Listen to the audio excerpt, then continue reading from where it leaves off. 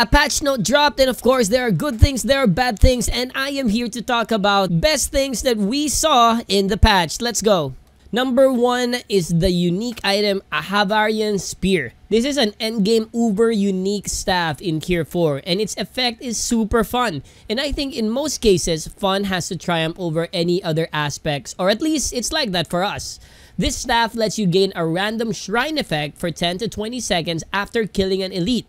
I can already imagine being surrounded by a bunch of enemies, then suddenly popping the lightning ball of death and powering through them, or if you're just going through a dungeon and randomly popping off artillery. There is no shrine effect that isn't fun. Plus, they're even buffing the greed shrine effect this patch. So in essence, buffing this staff before it's even released.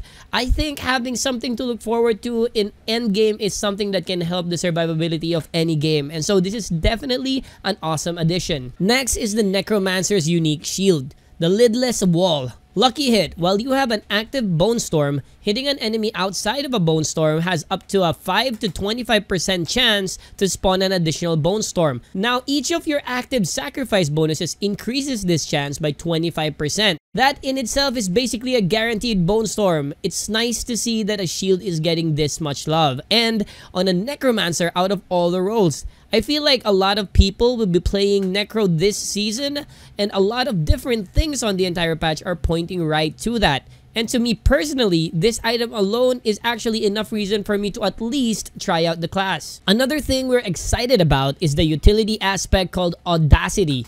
When there are at least 5 close enemies, it stuns them for 2 to 4 seconds. And this is only a 20-second cooldown. It's literally a free stun. Who doesn't want that? Definitely seeing this in my personal Earth Pulverized Druid build. A perfect combo for the aspect that gives tectonic spikes to my Pulverize whenever I cast it. Now let's get back to Necromancers. There is a new offensive aspect called Gore Quills. Blood Lance will consume blood orbs to also conjure lances from them. Each additional lance deals 20 to 50% damage and prioritizes targeting unlanced enemies. If there's one thing I've learned about Blood Lance builds is that you can never have enough Blood Lances. So having yet another way to generate more lances is always a positive thing.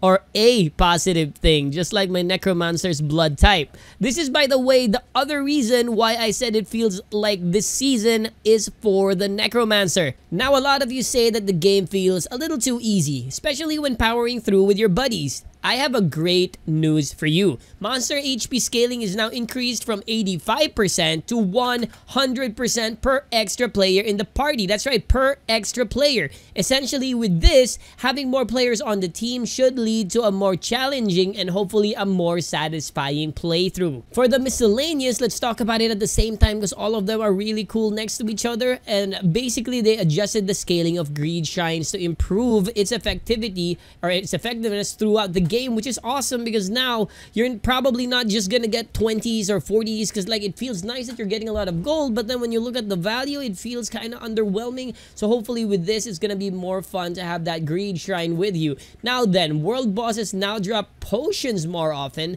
I don't know if this is positive or negative for you, but for me, this is awesome because a lot of people are casual, or at least a lot of my friends are casual, and they seem to have a little bit of difficulty trying to survive through world bosses. So having just a little extra potion could make player experience for them a lot better. There is no longer a limit as well for how many materials you can refine into higher materials, which is awesome because I swear having just 20 materials as maximum for you when crafting feels insanely slow. I had to recraft about 5 times just to get that 100 that I need, and that is no longer an issue. So basically, these are quality of life stuff that generally helps out a majority of the people that I play with. So it's really, really awesome. We like these changes. Now next is, and this is going to be a two-parter, is barrier generation can now appear for all classes. It will also begin to drop later in the game, which is really awesome. Anything that gives you barrier for any class, I feel is amazing. To me personally, as a druid, I love having that barrier, and I played with a friend of mine who was a rogue, and we discussed how it would be really, really nice if he could just generate barriers for himself as well, just to increase that survivability based on his playstyle. So I think it's really awesome that now more classes, or basically all classes, have the option of barrier generation within their items. And now as a second part to that, lucky hit chance while you have a barrier can now appear for all classes as well. Reduced by 12% when on helm and 20% when on an amulet. Yes, but that's alright because now lucky hit chance can increase when you have a barrier, and it's gonna be available for all of the classes again, adding another layer, another depth for build customization for a lot of different players. So I think just having more customization options for generally everyone is gonna be entirely better for everybody's experience. And that is everything we wanted to share with you in the patch notes. And of course, there are other awesome things there. So let us know in the comments what you're looking forward to in Season 1. Now, until the next video, have a wonderful day.